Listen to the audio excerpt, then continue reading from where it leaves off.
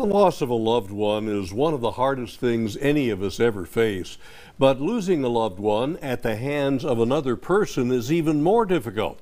Just talk with mother of Jaden Hernandez, as KTAB's Mercedes Hernandez did. Jaden was a young Sweetwater man killed at an Abilene apartment complex more than 2 years ago. The trail for his accused killer, Javeeontae Evans, ending last week at a Taylor County courtroom. The jury convicting him of murder, but for Jaden's family, this is only the beginning of their healing process.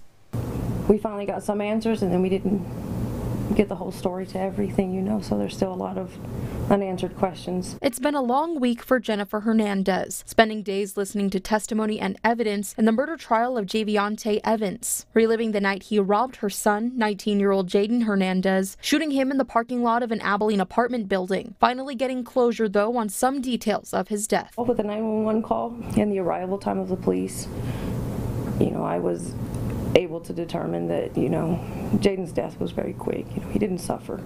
And that's one thing that it brought me a lot of peace. Evans is about the same age as her son, and while she's sad to see a young man's life go down this path, Prom picture, they were doing the roaring 20s. I kind of went overboard with it, but when she hopes the court won't take his sentencing lightly. They showed his interrogation video. He was very upset when they had first brought him in.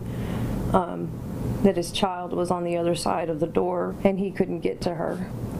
You're worried about your child on the other side of that door crying, but just a few hours earlier, you killed my child. Because Evans's sentencing could take several weeks, Jennifer says the wounds reopened during the trial won't start to heal until his fate is decided. And it just opened everything back up again. Her sentiments when the loss of her son was freshly new. My son never knew that tomorrow wasn't going to come. Live your life to the fullest. Tell the people around you you love them. Have evolved 2 years after his death, though still reflecting that same love by showing up to the trial and in the near future, the sentencing. We weren't there when he died, and this is just us being there for him now. In Sweetwater, with coverage you can count on, Mercedes Hernandez, KTAB News.